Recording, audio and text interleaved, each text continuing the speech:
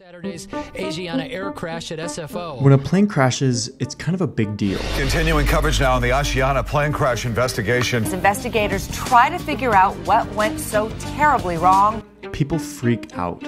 There's usually a big investigation and a bunch of policy changes to make planes safer. A plane crash investigation committee from several nations, including the United States, are meeting in Tripoli to try and figure out what happened. There's pretty much a zero-tolerance policy for plane crashes in our society, and luckily planes are very safe because of it. But when a car crashes, it's not really a big deal. No one hears about car crashes on the news. We've decided as a society that car crashes are a cost of a really convenient thing. It's not worth a big investigation or a bunch of news coverage. This video isn't about cars and planes. It's about hospitals. Sometimes doctors and nurses, despite their best intentions, hurt patients. A tricky procedure goes wrong, and the patient suffers or dies. This happens all the time in hospitals. One estimate says that at least 210,000 people die every year due to preventable harm in hospitals. That's a huge number. You know, I think we think of hospitals as this place where you go to get better, and that's just what happens.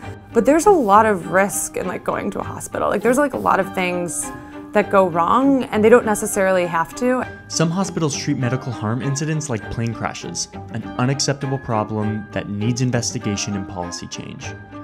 Other hospitals treat them like car crashes, just a tragic loss of a risky business, but not ultimately preventable. The way hospitals react to harming their patients can have a huge impact on how often these errors occur.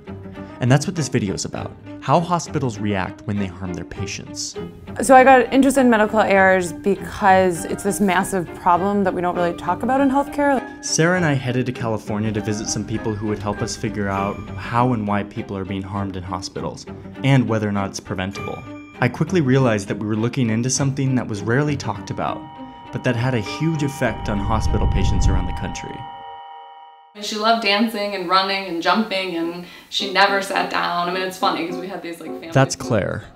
Her daughter Nora was born with an underdeveloped lung that required her to be in the hospital for quite a bit of time. So we were using the beater, and I was like, oh yeah, there's a song called Beat It, so we put it on. And I mean, she used a beater as a microphone, and I had a spoon, and we would just play it as loud as possible, and she would just sing Beat It.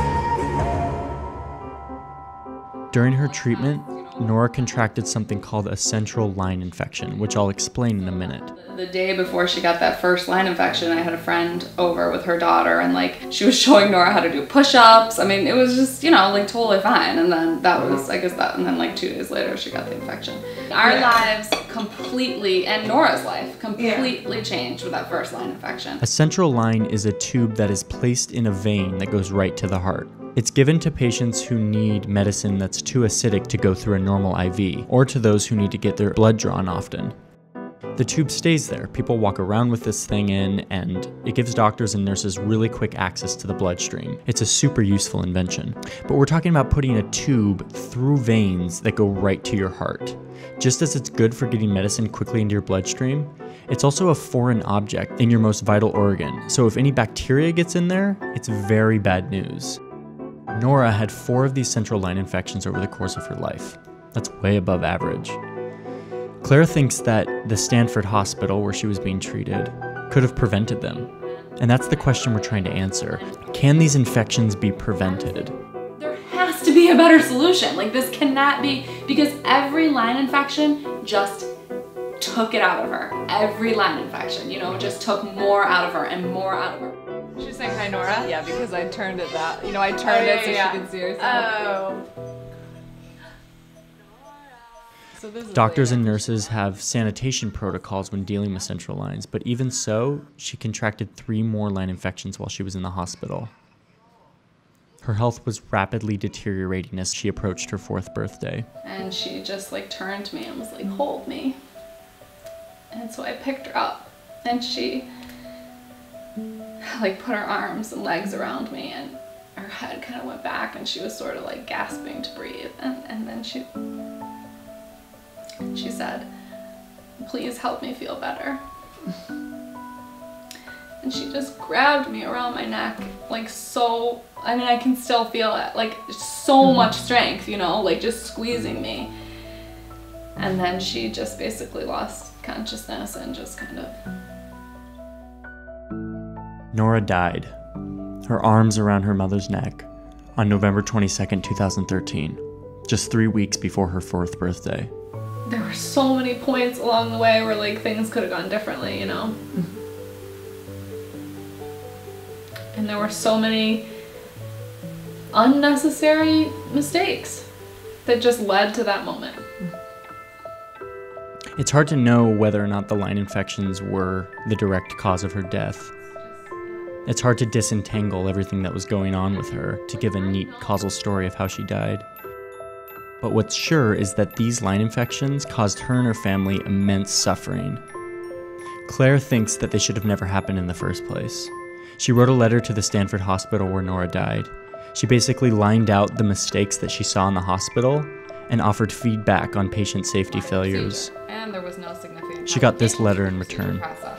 Unfortunately, the placement of central lines is associated with a risk of infection. There is a risk of infection, even in the best of circumstances, which can never be entirely eliminated. Please be assured that multiple procedural protocols are in place to promote hand-washing techniques and minimize the chance of infection. We understand and recognize your feeling regarding Nora's care, and we apologize that you were dissatisfied with your experience at LPCH. Yeah. So were Nora's line infections just the result of a risky business? Or could they have been prevented? Stanford looked at central line infections with the car crash mentality, just an inevitable tragedy, instead of with a zero-tolerance plane crash mentality. But we headed north to a hospital outside of Sacramento that went 7 years in a row without a single central line infection. We wanted to figure out what they were doing to achieve this perfect record. I was really interested in this concept of like, should there be any central line infections given what we know? Is zero possible? Like, what does it take to get to zero? What are the obstacles there? In 2005, this hospital had 11 central line infections. Research was just starting to come out on how to avoid these central line infections, and this Roseville hospital began to implement it. They had a few powerhouse nurses that were dedicated to making a difference, and they did. We kind of thought you got infections. Yeah. It was no biggie. It was no big deal. It developed over time. You know, we looked at people, we looked at equipment, we looked at skill set, and kind of all that came together to really develop the bundle that has been quite effective here. You can't accept good enough. You know, you have to go for eliminating those. If you've been at zero and you have an episode, you go in and you say, you pick it apart and you do a root cause analysis and you say, what went wrong? They treated line infections like plane crashes. A zero-tolerance policy was instituted, and they began to see results. We got to see these nurses in action as they inserted a central line. They suited us up in sterile dressing and began their work. The nurses were meticulous about the procedure. They had instituted standards of sterilization that assured minimum risk of infection. Now what I'm going to do is, because my hand is not sterile, I touched the tourniquet. I'm going to take my first glove out. I'm going to throw away. Now I'm still sterile. And these weren't just compassionate nurses who had an intrinsic motivation to do right. Instead, they were operating in a culture where they were expected to do it right. It was a team effort, where they had ownership and accountability, where the line infections were unacceptable. When you have an outcome that isn't what you wanted, if you don't say, is there anything we could have done better? Is there any way we could have changed our interventions and resulted in a different outcome? People are going to get really, really sick, and they're going to die. We left the hospital understanding how they had made it to zero central line infections. Either way, you just see this very different approach from the two hospitals. One saying every error is a mistake, every error can be prevented in this particular type of error, and then one saying this is inevitable, this is the cost of doing business. And it's just really striking. Two hospitals like 3 hours away from each other, these like very different attitudes. As I headed back to DC, I kept thinking of Nora. If Stanford had an attitude a little bit more like Roseville, maybe she would still be alive today, just another 5-year-old little girl. Surely she and her family wouldn't have suffered as much. To get the final word on this subject, we went to Baltimore to talk to Peter Pronovost at Johns Hopkins Medical Center. He's basically the godfather of all of the research behind preventing central line infections. We started investigating every infection as a defect. Again, a very important culture change where in the past we just accepted them and we said, no. If we really view these as defects, everyone needs to be investigated and reported on and find out why they would happen. We routinely invite patients back to inform us, to learn with us, to share with us. It is both healing for them and our clinicians, but importantly, it also is wise and fruitful for us to learn and improve mistakes. As we finished up reporting, Sarah and I realized that Nora's death actually represents two tragedies. The first was, of course, the fact that a little girl suffered and died. But the second and perhaps more harmful tragedy is that the hospital where it happened didn't take the opportunity to learn from it. I think that's worse for patients who are going to be treated there in the future. It really makes a world of difference in healthcare, whether you see patient harm as something that's preventable or inevitable, and getting people to the preventable mindset from the inevitable one.